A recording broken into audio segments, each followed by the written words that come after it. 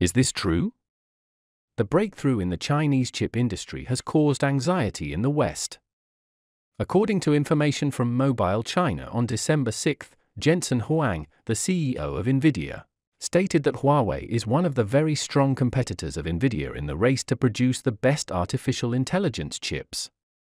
Just recently, both the Financial Times and Jensen Huang have sent strong signals, indicating that the rise of Chinese chips is fundamentally changing the world order. It's important to note that Huawei is currently on the rise and will continue to do so.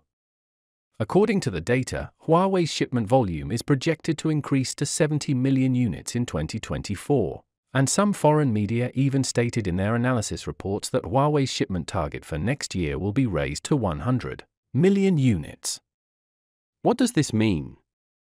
In the first half of this year, China's mobile phone production reached 507 million units, with domestic market shipments totaling 124 million units during the same period.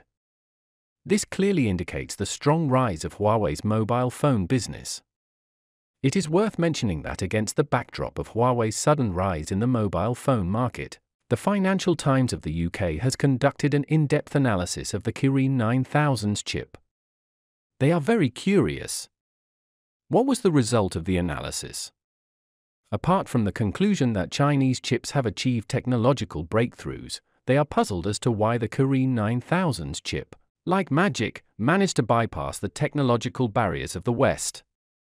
For a long time, the domestic market has been heavily reliant on chips. In recent years, chip imports have exceeded $400 billion, surpassing oil to become the #1 import product.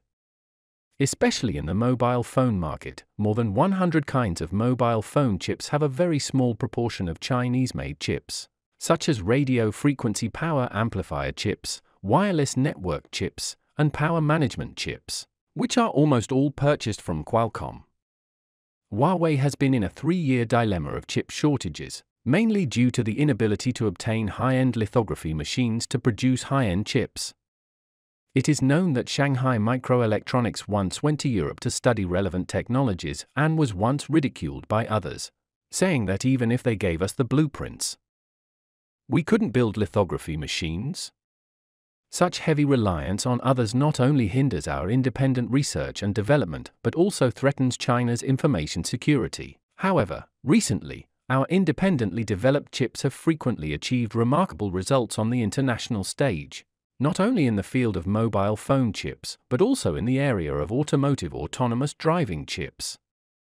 Currently, the enthusiasm for independent semiconductor development is unprecedentedly high. Huawei has previously released patents related to EUV technology. Harbin Institute of Technology has made breakthroughs in EUV light source technology, and the Institute of Optics and Electronics under the Chinese Academy of Sciences has also made relevant breakthroughs. Undoubtedly, our domestic independently developed chips have reached a new height. Although the West may not fully understand the specific reasons for the rise of Chinese chips, it is widely recognized that the ascendancy of Chinese chips will change the global landscape.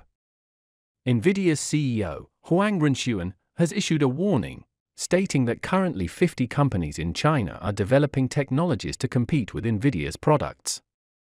Export restrictions from the West will bring unforeseen consequences. In other words, Huang is well aware that former competitors are rapidly rising, and this is all a result of the technological barriers set by the West. For example, Huawei's success in smartphone sales is attributed to the Kirin 9000's chip, and leveraging this momentum, they have begun laying the groundwork for crucial AI chips. According to reports, Huawei has recently collaborated extensively with Chinese internet companies such as Meituan, Tencent, and Baidu on the Ascend 910B chip, conducting related experiments. This signifies that Huawei's AI chips have transitioned directly from research and development to commercial use. Moreover, they are being applied by some of the most complex internet enterprises in China, covering various aspects of daily life, such as food delivery, ride-hailing, and e-commerce. Personally, I believe this is a positive development and a significant step forward. Huawei has provided a world-class training ground for Ascend, and borrowing a phrase from Nvidia's Huang Renshuan, Chinese chips are completing the closed loop from R&D to commercialization, a fact that the West cannot ignore. It is evident that China is steadily breaking through the technological barriers of the West, creating a growing breach, much like opening a wound that will only widen. Huawei is a formidable opponent. This statement was made by Nvidia's CEO, Huang Renshuan, who is also the head of one of the world's leading semiconductor companies. Those who follow the technology or hardware fields are likely familiar with him. Recently, the company even launched a so-called customized version of chips for the Chinese market, essentially a lower-spec version. By introducing this Chinese special edition chip, it indicates their unwillingness to abandon the Chinese market while also acknowledging that due to U.S. entity list sanctions, they cannot sell the best and most advanced chips to China, including the future 4090 for gaming. This move is a response to the circumstances at hand. Looking back at today, Huang Renshuan stated that Huawei is a formidable opponent, saying, in the competition of AI chips, Huawei is one of Nvidia's very powerful competitors. In fact, Huawei has already become a giant in the Chinese chip industry. This year, with an advanced domestically produced smartphone processor, it has once again become the focus of attention, particularly with the Kirin 9000 in the Mate 60. Across the Pacific, these business elites and technology company executives have a clear understanding of the situation. It's no wonder that the United States is officially sanctioning and attempting to block China. The reason is quite simple: it's shaking up what? It's shaking their interests, shaking their foundation. As Mr. Ren Zhengfei said more than 10 years ago, after 20 years of semiconductor industry development, China will inevitably meet the United States at the top of the mountain, and that's when the knives will be out. More than 10 years ago, Mr. Ren already had this awareness and plan, and as expected, the United States has blocked Huawei and sanctioned almost all of China's semiconductor industry. Now the world has formed two semiconductor industry chains, two different patterns.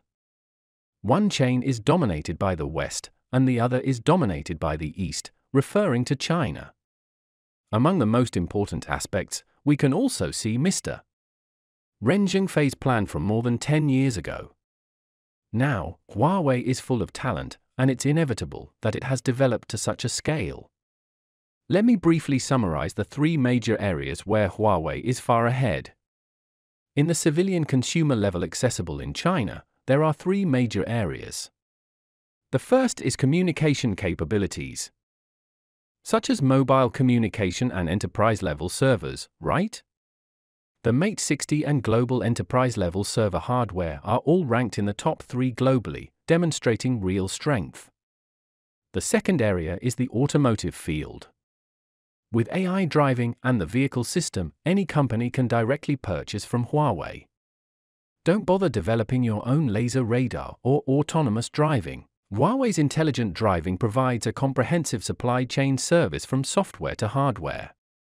Now, car manufacturers can just use it directly. It's affordable, easy to use, and worry-free. The third area is the most core and crucial chips, such as the Kirin 9000, which is self-developed and has achieved cutting-edge technology.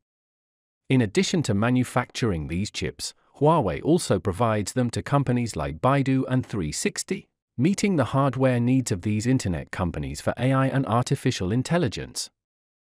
Speaking of this point about chips, everyone still hasn't figured it out, and it's still in a state of secrecy. Who actually produces these chips? The most concerning aspects like lithography machines and chip manufacturing have not disclosed any information and are still almost completely confidential. What does this indicate? It indicates that this is a crucial national asset with considerations involved. At the same time, it also tells domestic companies in need of chips that Huawei is backing them up, so they don't need to fear being blocked by the United States. It also sends a message to the US, telling them not to push too hard or extort China. Because now, China can independently develop its own chips. So, combining this with what Huang Renshuan, the boss of Nvidia, said today, it's clear that they have been in direct competition for 5 or 6 years. In two aspects: first, in the AI chip field, both Huawei and Nvidia are global leaders in AI chip manufacturing, and there is competition between the two in this area. Huawei has made many breakthroughs in AI chip technology, while Nvidia holds a dominant position in the AI chip market. Seeing new players enter the field and potentially take a share of the market, it is inevitable that there will be suppression and competition. The second aspect is in the cloud services field. Huawei has its own cloud services, especially for domestic enterprises and some special departments, which are inseparable from the support of hardware chips and servers. Meanwhile, Nvidia collaborates with major cloud service providers to offer so-called more efficient GPUs, chip servers, and more, thus competing with Huawei in the cloud services market. In conclusion, Huawei and Nvidia compete in multiple areas such as AI chips and cloud services. Based on these points, it is now not just a matter of one tech company competing or confronting another in the business world, but rather a competition between two different factions within the semiconductor industry chain. Technology, communication, hardware, and chips, whoever controls these will have the future, the initiative, and the ability to benefit from the distribution of global wealth, even in certain military fields, such as the gains made in areas like drones and Xiaomi's communication technologies. Therefore, the current semiconductor industry is far ahead, overcoming the challenges of being blocked, and achieving such a great accomplishment, which is no less than the achievement of the 2 bombs, 1 satellite in the last century,